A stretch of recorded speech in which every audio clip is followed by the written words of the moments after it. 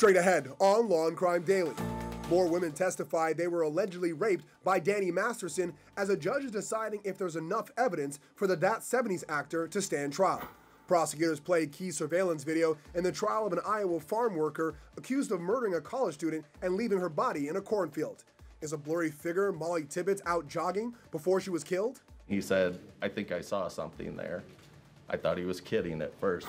Plus, did real estate heir Robert Durst kill his best friend Susan Berman because she knew too much about the disappearance of his first wife? Gunshot wound to head. Law and Crime Daily covering court cases from coast to coast.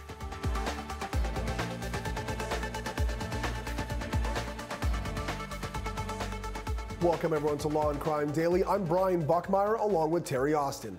More women accusing Danny Masterson of rape are taking the stand at a preliminary hearing. The That 70s Show actor is denying criminal allegations he attacked 3 women in the early 2000s. Mr. Masterson, did you sign this form, sir? Yes, sir. Actor Danny Masterson is pleading not guilty to 3 charges of rape in Los Angeles. At a preliminary court hearing, one of his accusers described waking up to find Masterson assaulting her. Jane Doe number 1 was identified in court as Christina B. She says in November 2001, she had been dating the actor for 5 years. That's when she says she tried pulling his hair to get him off of her, but he hit her across the face and spat on her. She described a second incident 1 month later when she says she woke up and realized she had been anally raped by Masterson in her sleep. Masterson is only charged with the first incident. Masterson's defense played Christina B's police interview during cross-examination.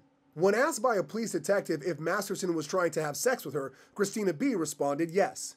Christina B came forward publicly in 2017, speaking with actor Leah Remini on her A&E show Scientology and the Aftermath. We wanted to show you a wide range of abusive policies in hopes that that would be enough for the authorities to step in, and that didn't happen. Remini is a former member of the Church of Scientology turned vocal critic. All 3 accusers will testify during the 4-day probable cause hearing. Masterson is out of jail on a $3.3 million bond. Joining us today is editor and publisher of CrimeStory.com, Carrie Antholis. Carrie, give us a bit of an overview. How's it looking for Masterson in this hearing? Well, I think everyone expects that the judge, Charlene Olmedo, is going to allow this trial to go forward. I don't think there's much, I haven't heard much skepticism about that. But I think this is an opportunity for Mr. Mesereau to prod the witnesses, the alleged victims in this case, to see where he can find inconsistencies, where he can find little flaws in their stories and try to attack them now, but also hold some of his powder to attack them and ultimately at a trial. So kind of a testing of the waters here and maybe probing into some areas a little bit more than others. All right, Carrie, let's bring in co-host Terry Austin. Terry, there's a possible sentence of life in prison for Masterson. With as strong as the case seems to be, do you see this as a plea type of case or a trial case? You know, the evidence seems very strong so far, Brian, and I think the sooner you take a plea, the better. Your chances of getting a better deal before the prosecution has to spend so much time and money. But the strength of this case really is the alleged victims. They have strong testimony. They seem to be fairly consistent. When there is an inconsistency, it's explained rather easily. So I definitely think that if you're looking at the ultimate sentence, you might want to consider taking a plea. So I think it's a very strong case so far. Now, Carrie, you kind of touched on this a little. I want you to kind of expand a little, that the defense might be testing the waters here, but they pointed to some of the inconsistencies in the alleged victims' reporting. Did that seem persuasive to you at all? Well, what's interesting about that, Brian, is that it opens the door for the prosecution to bring in the Church of Scientology and the practices of the Church of Scientology. Now, the Judge Charlene Olmedo has made very clear that the church is not on trial in this case.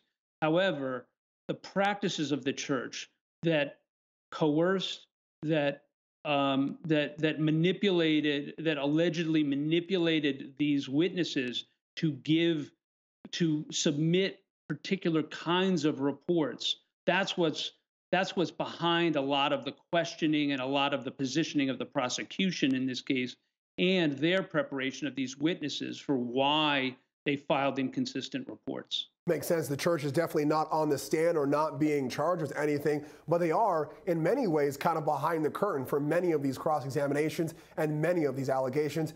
Thank you both. Now to an update to a story we told you about yesterday. An 11-year-old is speaking out after escaping an alleged kidnapping. Will I die today? Will I get to live the rest of my life? The young girl describing to ABC News when a man reportedly tried to abduct her from her bus stop in Florida. The local sheriff's office released this video showing a man with a knife grabbing Alyssa. Alyssa fought back and the suspect drove away. The local sheriff says Alyssa helped investigators identify her would-be kidnapper by smearing the blue slime she was playing with over the man's arm. The suspect, when we caught him, had blue slime all over his own arms. Alyssa's mother telling ABC News Alyssa learned that tip from a popular TV show. We watch the shows Law and Order Special Victims Unit, and one thing is in them shows they're always talking about how you can, if they would have left evidence. 30-year-old Jared Stagna is facing charges of attempted kidnapping, aggravated assault, and battery. And now in Virginia, a sheriff's deputy is being commended for lifting a car off a woman, saving her life. When our Gloucester, it's flipped upside down. Deputy Jay Holt arrived on the scene of a flipped-over vehicle and swiftly jumped into action. Body camera footage shows a woman outside the vehicle crying, a child inside crying, and another woman pinned under the car through the sunroof. Mommy! Mommy! The deputy went into overdrive, getting the child to safety and lifting the car enough so the woman could get her head out from between the ground and sunroof.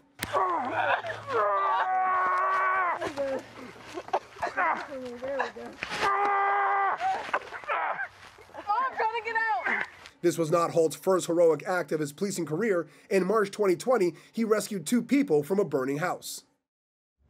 Definitely thankful for his quick heroics and his strength in that incident. Still ahead on Law and Crime Daily, was Susan Berman shot in the head execution style by Robert Durst? But first, surveillance video of what the prosecution says is the last time Molly Tibbetts is seen alive out for a jog. The evidence and much more in the Iowa trial of her alleged killer next.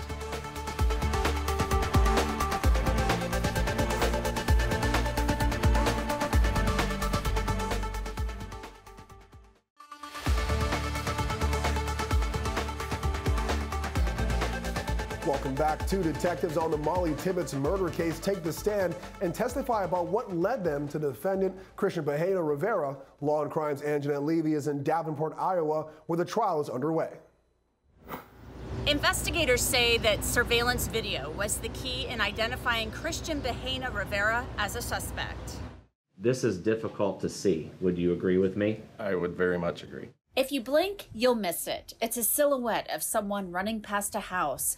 Iowa Division of Criminal Investigation agent Derek Reeson collected surveillance video from around Brooklyn, Iowa, in the search for Molly Tibbetts. He examined video along Tibbetts' running route.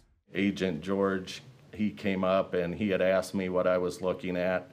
As I'm reviewing the cameras, I show him what I'm looking for. I turned actually to say something to him, and he said, I think I saw something there. I thought he was kidding at first. Reeson also noticed a black Chevy Malibu with chrome mirror covers and door handles in the video circling the area. Poweshiek County Sheriff's Deputy Steve Kivy told jurors he noticed a similar vehicle and followed the driver. Kivy said he spoke with the driver, who was Christian Bahena Rivera, with the help of a neighbor, and then took photos. We'll start with the interaction with Mr. Bahena. When you talked to him that day, describe his demeanor, please. He seemed calm and not nervous, and... He was polite? Yes. He answered all your questions? He did. Produced all information you requested of him? He did. The detectives were also questioned about how they looked into other potential suspects, including 2 men who lived in the area who had a history of violence against women. For Law and Crime Daily in Davenport, Iowa, I'm Anjanette Levy. Thanks, Anjanette. Let's bring in publisher of CrimeStory.com, Carrie Antholis and Terry Austin. Terry, if you blink, you miss it is absolutely right with both the car and the jogging of Molly Tibbetts. Do you think the jury will see what they need to in order to get to their conclusion for the prosecution? Brian, you better believe those jurors are not blinking. They want to see proof that that was, in fact, Molly jogging down that road. And I think that video, coupled with the testimony of Christina Stewart, remember, she's the hairdresser, and she saw Molly jogging right before all of this occurred. So I think those two things together will lead the jury to understand that that was, in fact, Molly.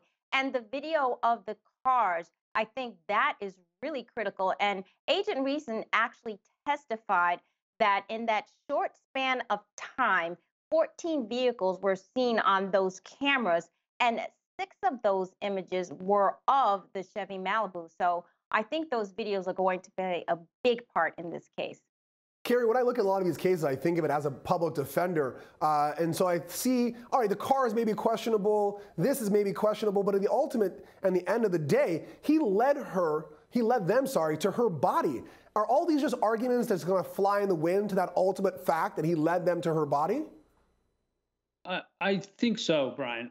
It's, you know, what's really fascinating to me about this case is what the jury's not hearing, you know, because he was not properly Mirandized. There's a lot of other information about what he told the police that is not going before the jury.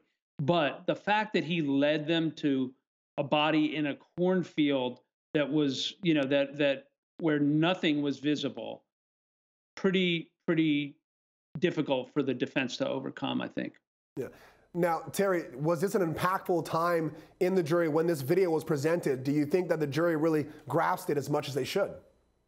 Absolutely. I think they were focused on it very much so because they actually want to have something to hang their hat on. This is real credible evidence. It's video of the car. It's a possible video of her. I mean, we know there weren't that many people jogging, so I definitely think this is going to be convincing, and I do think the jury's paying very close attention. Yeah, of course, it's circumstantial evidence, but strong circumstantial evidence can really help in a case like this where they need to connect those dots. Thank you both.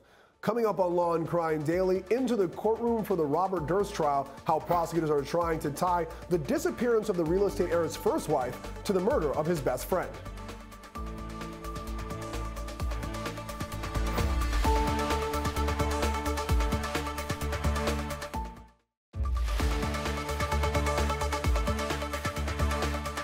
Welcome back. We're continuing our coverage of the Robert Durst trial, the millionaire real estate heir accused of murdering his best friend in 2000. Prosecutors say Durst shot Berman because she knew information about the disappearance of Durst's first wife, Kathy, in 1982. Berman allegedly called the dean of Kathy's medical school, pretending to be Kathy, to say she wouldn't be coming in for her first day of rotations. Kathy's would-be supervisor testified that it was unusual for the dean to receive the call and not herself. They would be responsible to call their local supervisor or their local supervisor's office, and that would have been me. And at that time, were students in advance?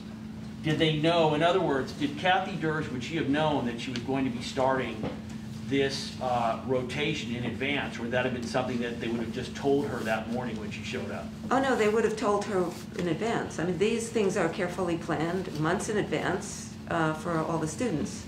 The location of Albert Einstein Medical School relative to 1982 was not a safe area to be in. First of all, it's in the Northeast Bronx, sir, and not in the South Bronx.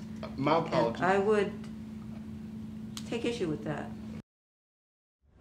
Let's bring publisher for crimestory.com, Carrie Antholis, and co-host Terry Austin. Terry, there are small oddities in the case, like the call to the dean, but are these oddities adding up to Durst being guilty? You know, that call is very interesting, Brian. I think that it is making a good point here. You heard several witnesses testify, the friends and classmates of Kathy, and also, you know, the supervisor there, saying that you would not report an absence. You wouldn't call the dean of the school. You'd call the supervisor, or you would have planned it ahead of time. And so I do think that the jury could conclude that Durst put Berman up to making that call, and that the voice was different, So I believe that they are making a big deal about this call because it could very well support their case that, this was a ruse and that Durst was really trying to cover something up here. Absolutely. Now, Carrie, you're the host of CrimeStory.com's Jury Duty, the trial of Robert Durst, and you've been following this case for the last 7 years. What was the most striking thing to you in the restart of the trial? The most striking thing to me, Brian, was that the prosecution at the beginning of their opening statement said the following words. Robert Durst, on 3 separate occasions, said that the person who wrote the anonymous note notifying the Beverly Hills police of a cadaver at Susan Berman's address was the murderer, had to be the person that killed or was involved in the murder of Susan Berman. He said that 3 different times, and he denied being the author of that note. And then, just last year, his lawyers stipulated that, in fact, he was in Los Angeles on that day, and he did write that note and send it to the Beverly Hills police. That, to me, is the most striking and difficult thing for the defense to overcome. Yeah, difficult, but also they created that hill that they've got to climb. I don't understand why they would do that. You always try to remove obstacles from yourself as a defense attorney, but maybe this is a hill that they're willing to climb and can climb. But well, of course, we'll check it out and watch it as you have gavel-to-gavel coverage of the Law and Crime Network. When we come back, testimony continues from the Robert Durst trial, the key moments as officers found Susan Berman's body, and why defense attorneys are taking aim with the investigation. Next.